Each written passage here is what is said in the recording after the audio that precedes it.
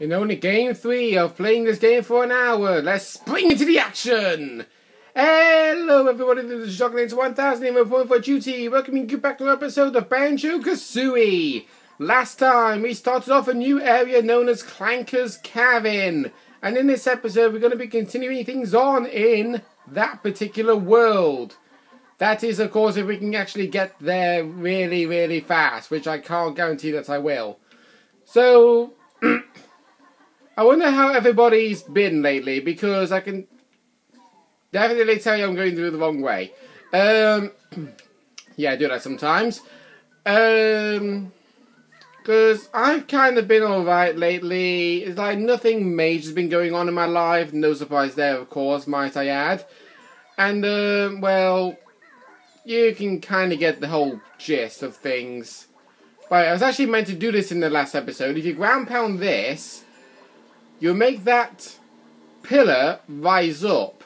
That will allow you access to get up there, because you can see that Brentilda is up there.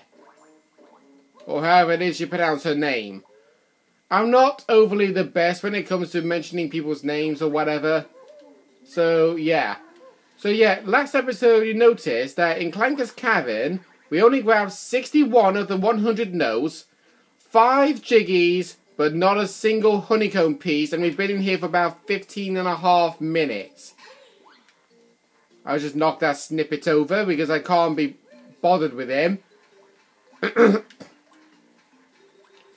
Right, so let's dive in the water and go back to where we were, where Clanker is. And, yeah, Clanker will be above water because we did collect the jiggy from him, in case you're wondering. As you can see right there, there he is. Now, when we ended the last episode, you noticed that we went inside his mouth and we grabbed ourselves a jiggy and plus a Mumbo's token. There's an extra life over here if you want it. Use the shock jump to land on here, and then just fly up here and you got some more notes. You do actually want to come up here if you want to get yourself a free Mumbo token. So that'll bring us up to 14.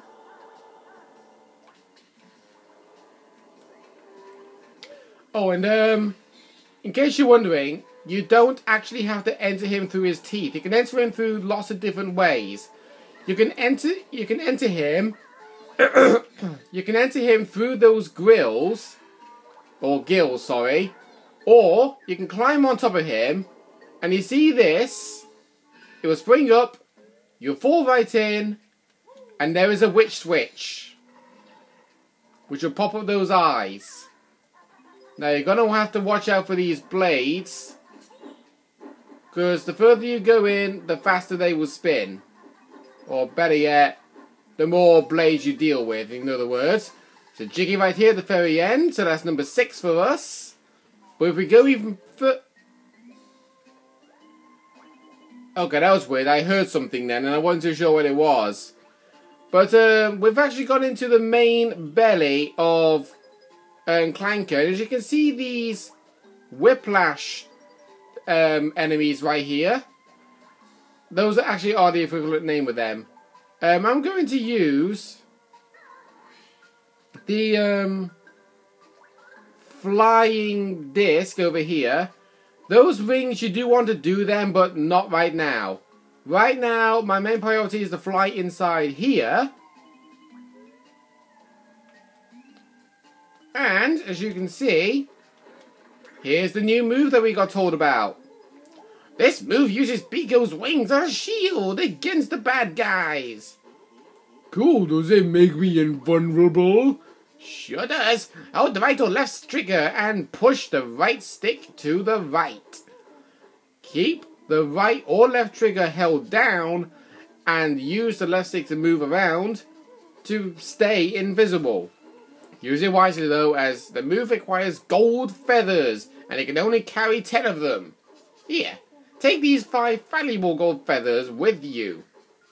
And you notice that we already grabbed two of them, so Yeah. Just going to skip this. We have to learn all the moves. The rest is up to us. Now, you can actually do this with the invincibility up, but...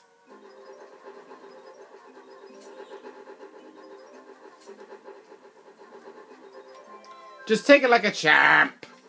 Take it like a champ. That's chicken number 7.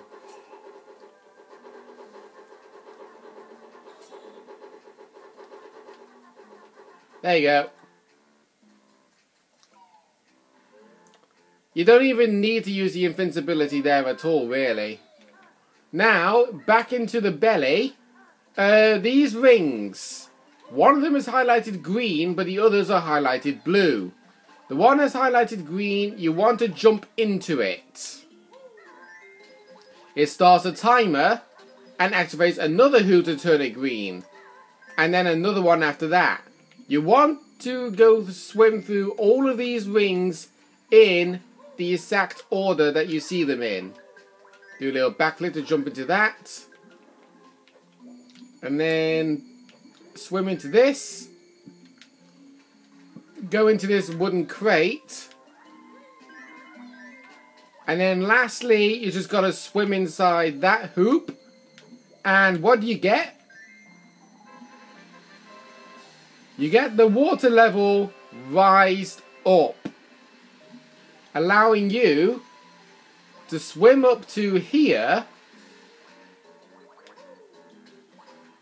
And believe it or not, there you go. I was going to say, you can't jump up to grab it. Of course you can. There's Jiggy number 8. But don't think we are done inside Clanker just yet. You notice that there was 2 side panels that you can go into. I would have actually grabbed these off camera, but I wanted to keep them where they were, so that way you got to see them. So let's grab these. If you keep swimming to the very end, you exit out of one of his gills. Go back in. And then, what you want to do is to do the exact same thing, but on the other side. So you swim up here. We'll destroy this to regain our health. And you actually do want to go down this bit, because there's a Jinjo down here. This Jinjo is normally missed by many players in this game. So make sure to go down there and grab it when you got the chance. And that's everything you can do inside Clanker, so we can just swim out. And you want to climb on top of him. Just want to make sure on something real quick. Right, we got everything up that way.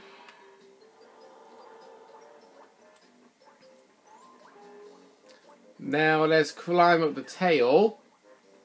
We got everything up there as well. I failed the jump.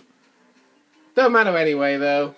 That shock jump over there, the shock disc jump, you do actually want to go over there. Because, using Clanker's fin of course. There we go. Oh, wow, shock jump into the water. That's very smart. You want to cling onto this pole. And you actually hear the sound of a Jinjo. Ground pound this. And that's where he is.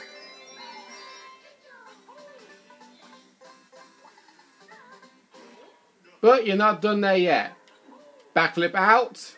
Do the talent drop because you will slip down this. Okay, so we've got 10 notes left. Then jump up. Ground pound this.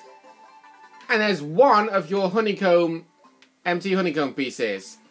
But the question is, where's the other one? Oh, there's a note up there. Quite a couple actually. Right, okay, so I think we need to go back onto Clanker. Actually, no we don't. Some golden feathers hidden inside there. You don't really need to bother with that, personally. Those two... right, okay. I remember that hole and that hole we've already been down. So let's fail to go up a pipe.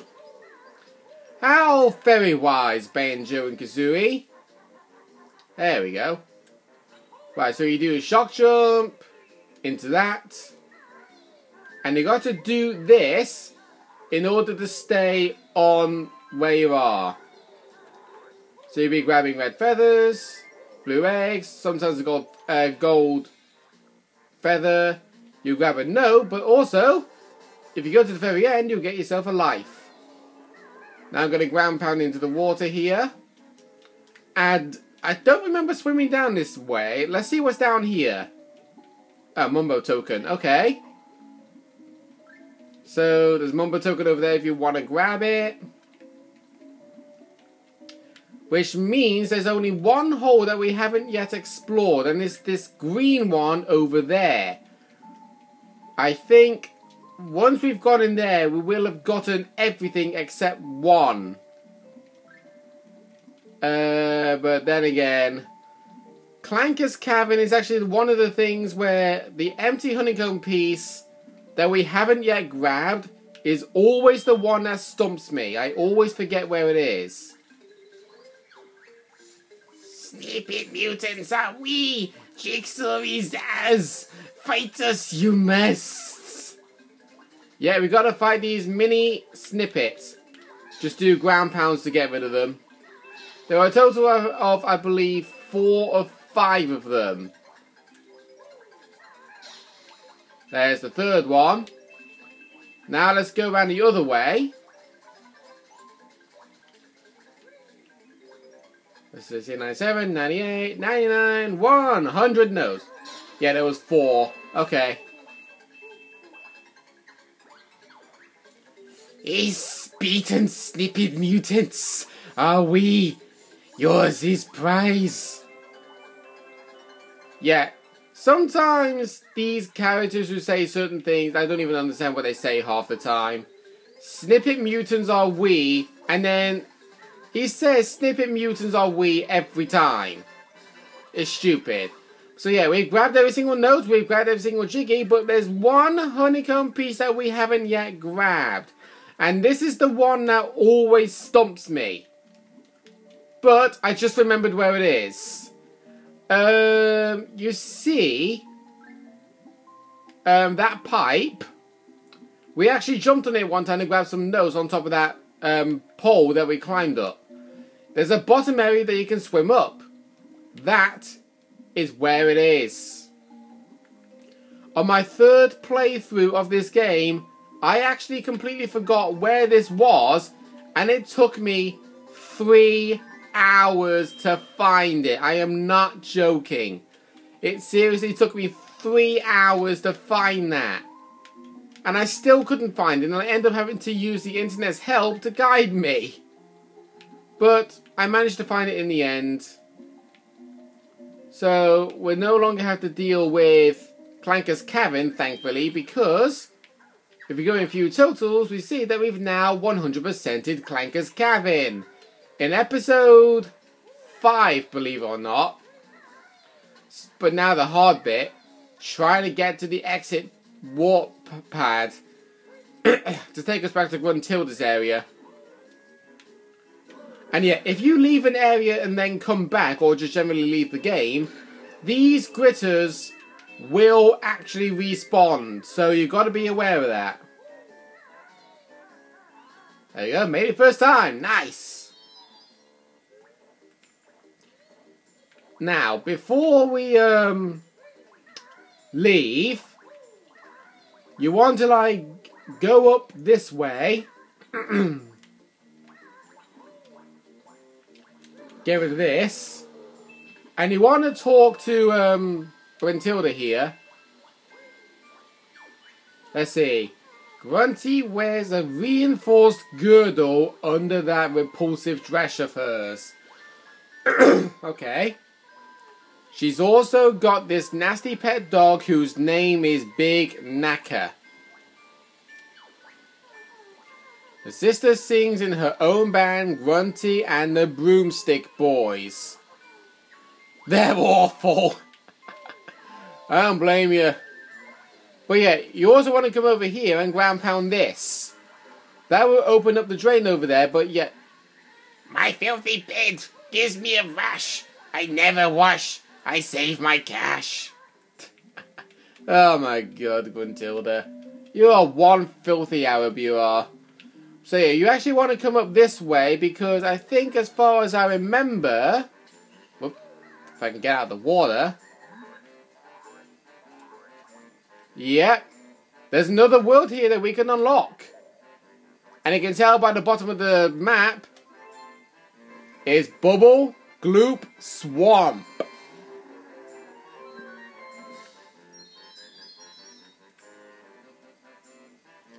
Okay, let's now dive back in the water. And let's go back to the room where we actually unlocked Treasure Trove Cove and Clanker's Cavern to begin with. So yeah, that's what she said about Gruntilda's pet dog and also what band she's played in. You actually want to remember them because occasionally she does ask you those questions. Well... when I say she asks you those questions, I'm not going to go into any further detail about that because occasionally you might get asked some questions, occasionally you might not. But anyway, ground pound her eyes, back in place, and then grab the jiggy.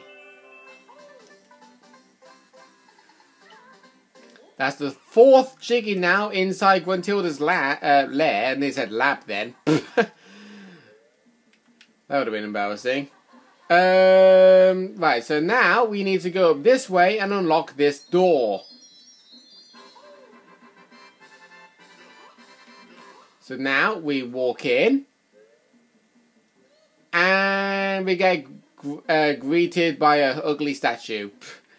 Right, I think the way you need to go is round up there, but... yeah, there's another one of the Gruntilda locations hidden behind here. My lazy sister often sleeps in a pigsty. Why would you want to sleep in a pigsty? That is disgusting. The only thing she's ever won was the dirtiest undies competition at which school? No wonder why she's like sitting inside a bathtub of baked beans. She often boasts of appearing on the cover of Fat Hag Monthly, posing in her long johns. Right, okay. Right, so this is the way you need to go for Bubble Gloop Swamp. And what's actually weird, if you go this way, yep, there's another one of the Gruntildas. My fat old sister's favourite sport is loogie flicking. I have no idea what loogie flicking is, and I don't even want to know. My belly's big as raven meat. It's years since I have seen my feet. No wonder, because you keep eating fatty food all the time. Although she attended St. Dungbell's School, I think that's what that said. You won't believe that Gruntilda's party trick is blowing balloons up with her butt. That is a very common one, that is. A very common one. Right, okay, so we walk along this way. Don't jump into the swamp, might I add, because there will be piranhas in there. Just a fair warning. Right. Before I do anything, call me crazy, but I'm going to jump right in. You can actually run. Whoop. Well, keep your smelly feet out. You can actually do this very early. Because if you go this way, you notice there's another portrait over there. But if you go all the way up here, you notice that there's a little ice cube here. If you ground pound it, you actually unlock the path, but you can't access it as Banjo Kazooie alone. Right, let's unlock this world while we're here. This area is called, believe it or not, Freezy Peak. Here's the reason why there's a snowman on there. And it's got ice conditions, so, yeah. Oh. These boots... Hey, keep your feet out. You can't use us until you've learned until you've spoken to Bottles. I was actually going to say, until you've learned how to, but that's obviously not what he says.